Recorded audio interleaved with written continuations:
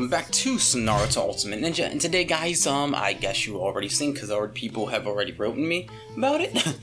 But Hidan Blood Possession is here. Blood Possession Hidan, or whatever whatever that stuff is. Death Possession. There you go. Death Possession. That's what I meant. There you go. So I'm just gonna do this video today. I mean, I was gonna do. It would be longer, but Sakura. I don't have her, so her 8 gates has actually been revealed. So I guess whenever I get her, I'll do that, but I can't do it right now, so that's the thing. So let's go ahead and look at him. He's a defender, which is awesome. Great having defenders in here. Alright, so let's take a look at him. So, okay, he has the Akatsuki, Orochimaru, Akatsuki, Nagato, Kisame, Samahata Fusion, Naruto Four Tails, Kakazu, and Kakashi Komori. Okay, it's not so bad. It's not so bad. I can see that. Alright, so let's take a look at his thing. That picture looks sadistic as hell. So Spinning Scythe is his first one. Inflicts 170% plus 35 damage to a single enemy unit, increasing 50% of defense and 30% of Ogi resist for 2 rounds when getting hit. Wait. Oh no, when getting hit, there is a 40% chance to drop all damage taken by 50%.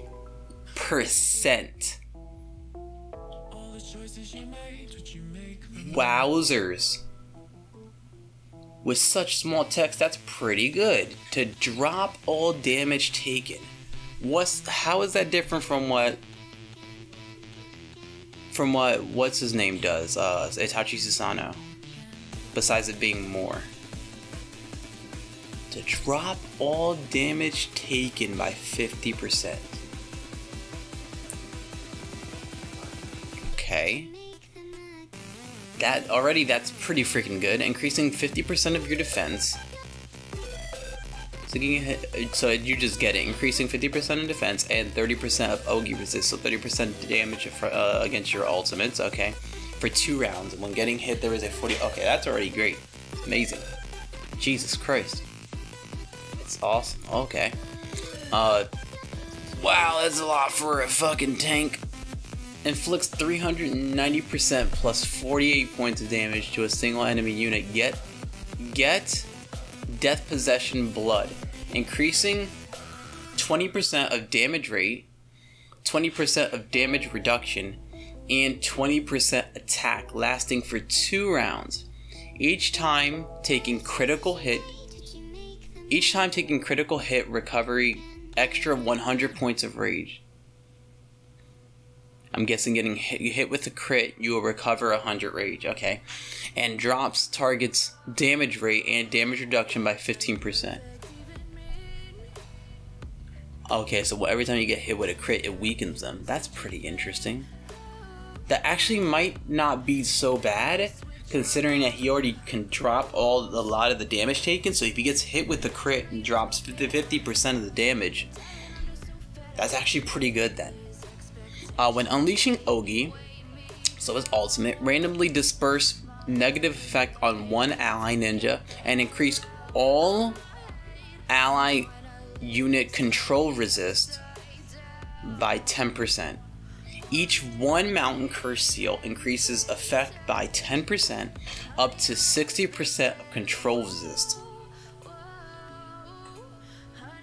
Okay, its control resist is pretty good, but you don't need to have a bunch of mountains curse seal. But the fact that, like, this right here is pretty good. Like, get Death Possession Blood, increasing 20% of damage rate, 20% of damage reduction, and 20% attack lasting for 2 rounds off of the person you hit.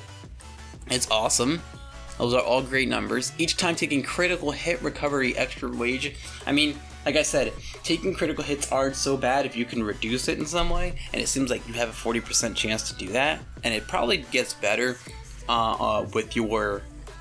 It probably gets better with your whole kit. You know, like your 8 gates. So your 8 gates probably makes the number better, I'm guessing. So you'll probably get it off more often, is what I'm guessing. It sounds amazing though. That's crazy. And then says when unleashing Ogi, oh wait, and drops target's damage rate and damage reduction by 15% when getting hit by a critical. This is nice because something hitting you and doing extra damage was nice that it actually weakens them. So it could it's like a bonus for you for them hit critting you basically. So, and you get 50% defense on your first ability, which is still a lot of defense. Yeah, this whole thing sounds great. I think that sounds awesome. Also, Curse Ritual is a passive. Increase one's own 8% of damage reduction and 25% of crit resist and 35% block rate. Jesus. The first round guarantees to unleash minor skill for first death. Okay. Oh no, I'm sorry, it's period there. So, okay, so you guarantee to get your first skill the first round. Okay. For first death, immediately enter revive state. Inherent 50% HP and 100% chakra. Only triggers once per battle. If friendly side has 4 and more, 4 or more. Okay. Mountain Curse Seals increase all friendly unit ultimate resist damage reduction by 50% for 2 rounds. Dude, he's gonna be a good tank. The fact that you get a permanent revive with 50% of your health and 100% chakra means you come back and ult immediately. So it's like Orochimaru Akatsuki's revive if it was permanent. That's pretty good. 8% damage reduction is awesome because it's damage reduction and not just damage like defense. 25% crit resist, which isn't amazing for crit resist, but I mean, since you want them to kind of crit you, not so bad.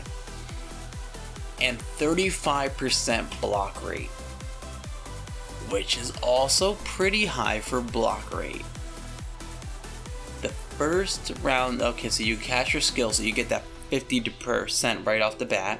For first death, immediately enter revive state. Now, I guess the only thing that would be different is like for him compared to other defense is what this means. A chance to drop all damage taken by 50%.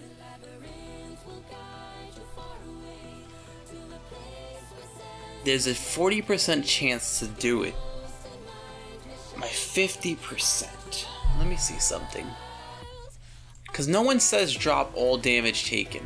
I'm guessing that's a whole number and just minusing, but what's that difference? What's the difference between that and like...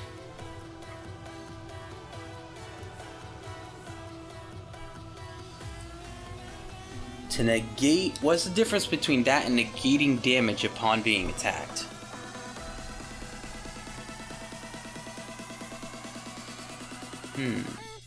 There is a 61.4% chance to, okay, I mean 61.4 isn't so bad. I mean, let me see.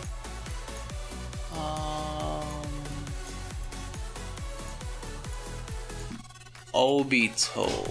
I'm trying to look for Obito. Did I pass him already? I'm stupid like that. I might have.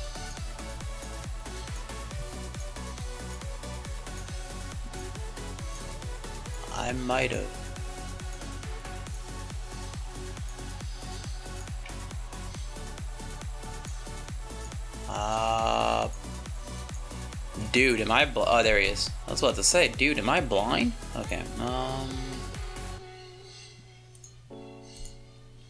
during the battle, there is a 47.5% chance to reduce 44.4% direct damage. When other ninjas die, can recover, okay. To reduce direct damage, there's got to be a difference between all of them. I just don't know it, so I can't tell you guys. No idea. But yeah, there you go, guys. That's pretty much it. I got nothing else. I got Anbu Itachi's weapon, if that mattered at all, or you know, because I was able to do the event. So, you know, well, Raven. I got it because I did this event right here, the Fate Divining. It gave me a bunch of numbers and everything. I'm in 7th. It gave me a bunch of numbers, like, and I got super unlucky this time because I hit quite a few times. Got a bunch of these though, and they were able to give me 100, so I could synthesize the weapon. And then I used some of these. Where is it? This right here, special discount. And I bought the ones up here. There, this one and this one, and it gave me it all. So there you go. No, I got it. But yeah, guys, I hope you guys enjoyed though. When he comes out, I'll definitely get him. I just don't know when he's coming out, but I mean, he looks awesome, and I think he's gonna be a great defense. I might actually put him in replace of Obito, but it all depends on what his first skill does, what that means, what it means to drop all damage taken. So I'm not sure what that means, but you know, when he comes out, I'll take a look at him and we'll see if we can figure out what that means. But yeah, guys, I love you though, and I'll catch you guys in the next one. Peace.